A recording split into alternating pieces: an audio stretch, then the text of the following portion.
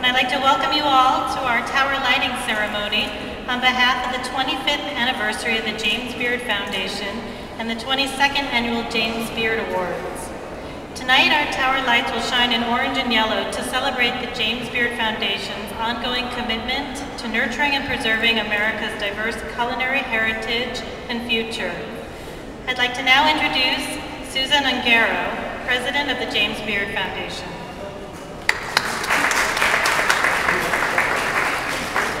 Thank you, Melanie. We are so excited to be here on this wonderful May 7th day to represent the James Beard Foundation's 25th anniversary.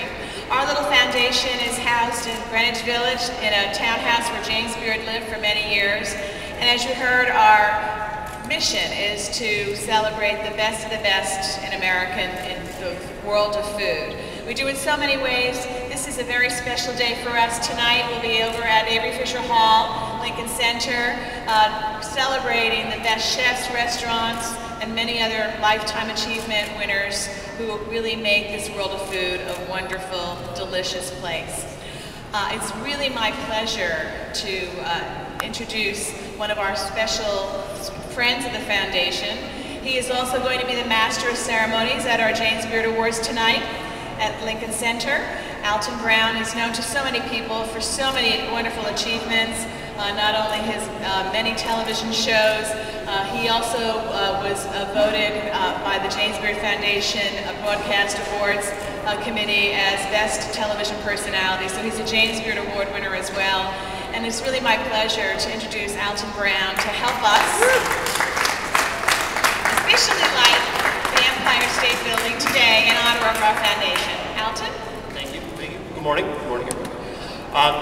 It's really difficult to overstate the significance of the Beard House. As I stand here in the most iconic building in the Western world, certainly in New York and the United States, I think about, again, this little brownstone down in Greenwich Village that is really kind of, I won't say that it's our mecca, but for the food world, for American food, it's really kind of both a clubhouse and a high cathedral where James Beard, certainly the father of American food, lived for many years. And the colors that are going to be going up on this fine building tonight are red and yellow. And these are very significant colors to the Beard House.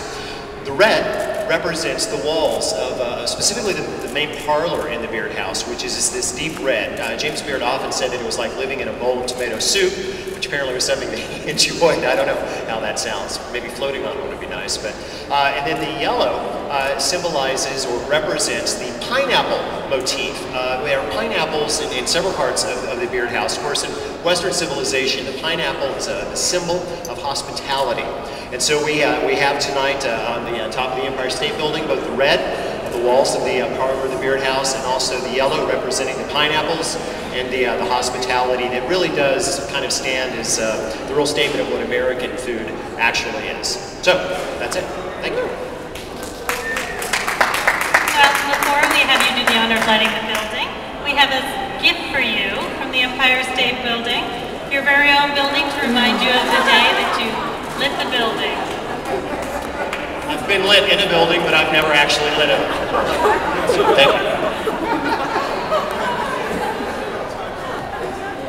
Now on the count of 3, you can do the honor. Ready? Yeah. 1, 2, 3.